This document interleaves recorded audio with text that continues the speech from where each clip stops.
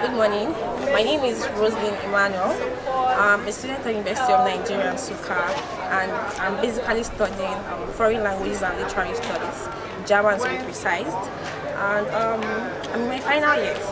Yes, and being here in UNN has been fun. It has been lovely, and truth be told, at first I didn't want to study the language, but then I got to know that it could take me places.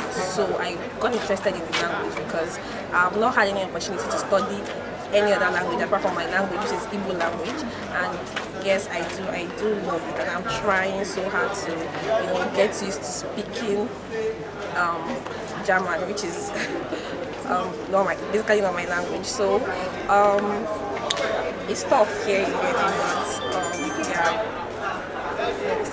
trying to scale through. It's not been easy, but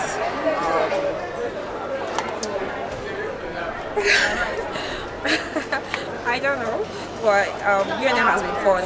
And my language, the language I'm studying, my classes, everything is going fine, and wow, I'm glad.